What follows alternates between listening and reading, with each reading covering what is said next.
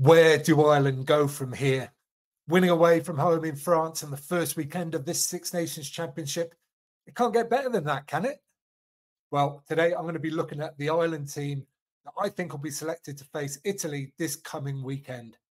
Hello, amateurs. Welcome back to our Six Nations series. I'm going to be with you throughout the championship and beyond. So hit subscribe to make sure you don't miss out on any future episodes.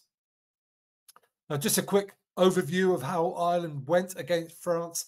It was just a thoroughly competent performance. They were on it, I thought, for the entire 80 minutes. And added to that, just some electric play as well to get some excellent tries against a France team, which sadly didn't show up too well. But Ireland's performance was a very solid one. Elko and I discussed it at length, and I'll link that one up there. So go and have a look at that to find out what we made of that performance. Now, squad updates. There aren't any, as far as I can tell at this point. Gary Ringrose hasn't trained today. This is Wednesday as I'm talking. So it's very unlikely that he'll be fit for this weekend. So it's really, they're going with what they had before, which, you know, obviously they'd love to have Ringrose back, but to have a fully fit squad otherwise is excellent for Ireland. And we are going to start by looking at the forwards. And these are the people who I think are nailed on to start, to keep their shirts following last weekend's game. And as you can see, I've gone for absolutely everybody.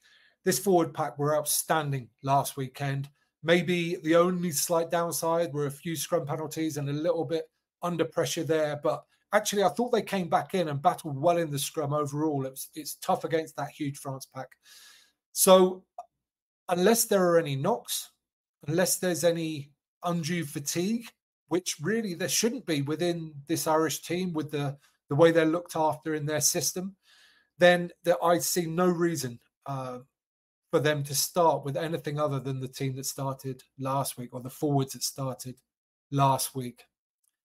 So moving onwards, let's take a look at the backs, and same. Honestly, this back line were excellent, really well balanced. They had incision through Hackey and Henshaw. They got pace on the wings, great kicking options throughout. Crowley had a very decent game. I think there's a higher ceiling there for him. I don't think I was anywhere near his best, but he was constantly going at it, which impressed me, even though he did make a few mistakes, particularly early on. I thought Henshaw was probably the pick of the Irish backs, creating time and space for Aki to get around the outside, which created Gibson Park's try, and then also created the time and space for Nash to get over in the corner as well. So again, unless there's any knocks, unless there are any other reasons, maybe Farrell might want to try a slightly different combination in terms of tactics, but in terms of performance, I certainly see no reason to change this at all.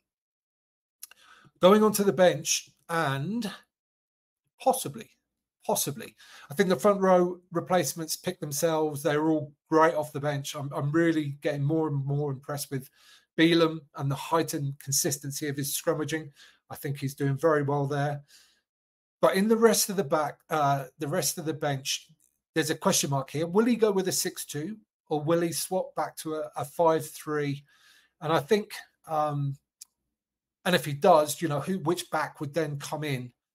And I guess you're probably looking at a back three player, so maybe Jordan Lama or Stockdale, who has been in the international wilderness for quite some time. And again, it's a balance thing. Who are they playing against? What kind of game does he expect to see? I think he might go back to 5-3. I think Ryan keeps his place on the bench, and along with Conan and Baird, very unluckily to miss out on this occasion.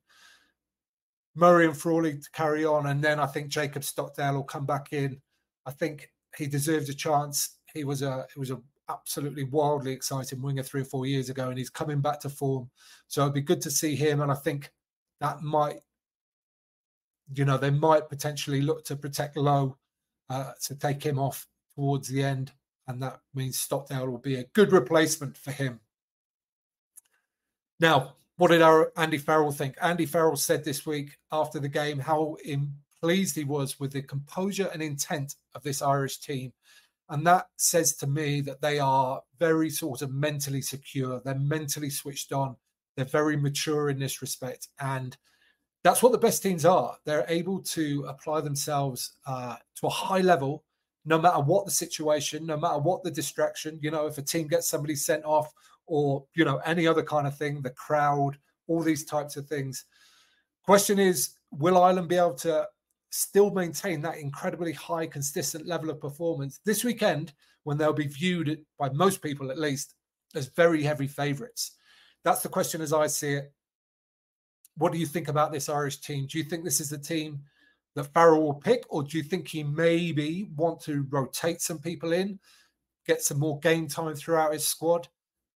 Let me know in the comments down below. Let me know if you think this Ireland team is going to beat Italy as well, and I'll join you there for a conversation. Give this video a thumbs up if you don't mind while you're down there. It just helps everybody find it, which is good for everybody.